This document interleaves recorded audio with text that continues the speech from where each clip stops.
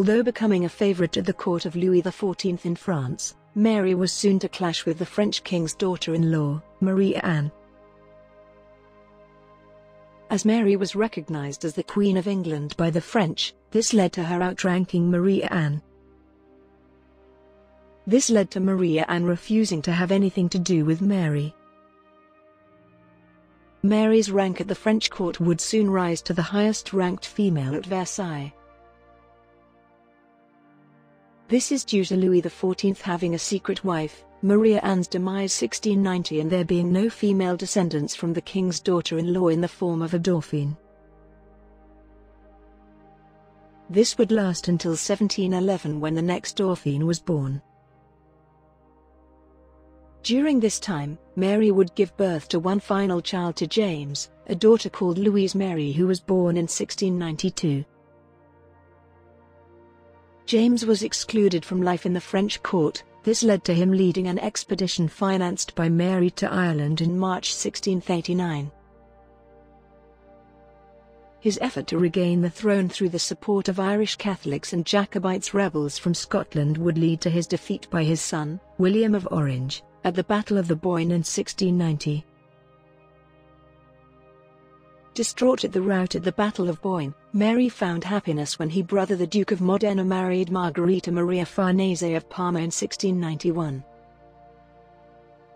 This happiness would be short-lived though, when the Duke of Modena passed away without an heir in 1695. There left only one sole heir to the Duke of Modena, Mary's uncle, Cardinal Duke Rinaldo. Mary's relationship with her uncle soon soured though. First, the Duke would refuse to pay her £15,000 from her dowry, leave her in debt. The Duke though would finally pay this dowry in 1700. Then the Duke would align himself with Leopold I, the Holy Roman Emperor, who was an enemy of both Louis XIV and her husband, James. The start of the 18th century would bring tragedy for Mary.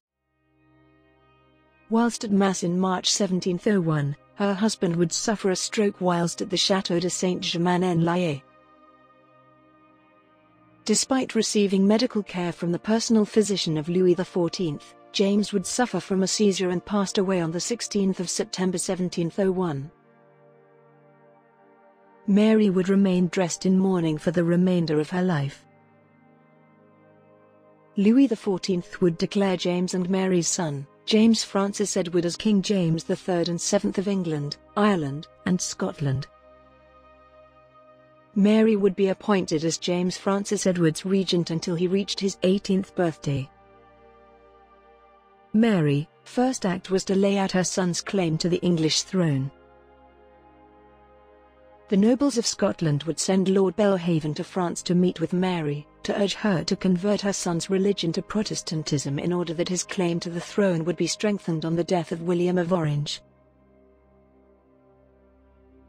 Mary's mind could not be changed, and compromise was reached that if James Francis Edward became king, he would limit the number of Catholic priests in England and not tamper with the Church of England. In return, the Scottish nobles would back her son's claim. When William of Orange passed away in March 1702, the Scottish lords requested that James Francis Edward to travel to Scotland, where an army would be raised to capture the English throne and stop the Hanoverian claims. Mary though refused her son to travel to Scotland, and in turn ending her son's claim to the throne. Her regency would end over her son when he reached the age of 16. Her husband's last surviving daughter, Anne, would inherit the English throne. The pressure that had been forced upon her made Mary to seek respite with the nuns at the convent of the Visitations, Chaillot, near Paris, where she would visit every summer.